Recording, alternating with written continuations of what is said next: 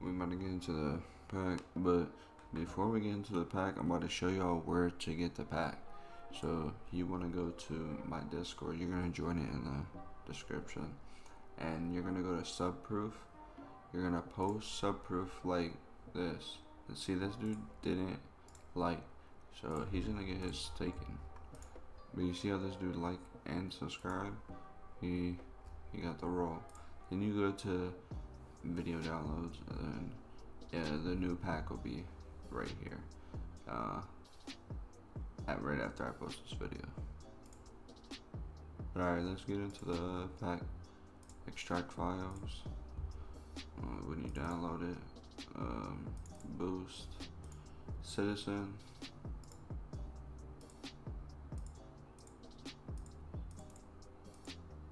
So basically, you're gonna delete your citizen if you have one, and then open up FiveM, close FiveM, and drag it in. The mods, you can just drag it, literally replace it, whatever. Then FiveM CMDs, I don't know why they're not there, but I'll have them in the description, and I'll actually have them in this file when I post this video. I don't know why they're not there right now, but OS, run as admin, file, import this, open, and then it's not gonna work for me because I already did it. But basically, you might have to restart your computer, but you could just click later or something, and then continue on this. Adjust for best performance is the best one, but I like to have show thumbnails and smooth edge, so up to you though. Quick boost, you usually want to run it as admin.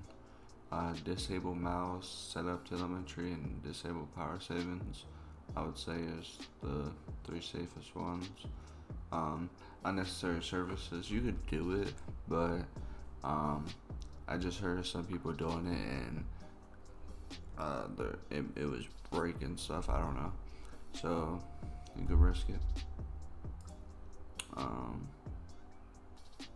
You could literally do basically all these if you're on nvidia. If you're not on nvidia, and if you're on like old nvidia card, probably not do it, but you could also disable preemption and disable p-state. These will help with FPS. Then clean all temporary files. It will run all 3 of these at the same time, or you could do them one at a time, all up to you. You don't really need nothing in here. You can disable these 3 right here. Just good to have disabled. Game bar, you do want to have that on.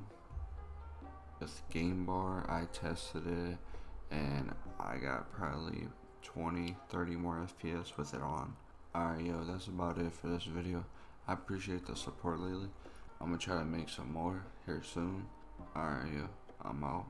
I'll see y'all in the next one.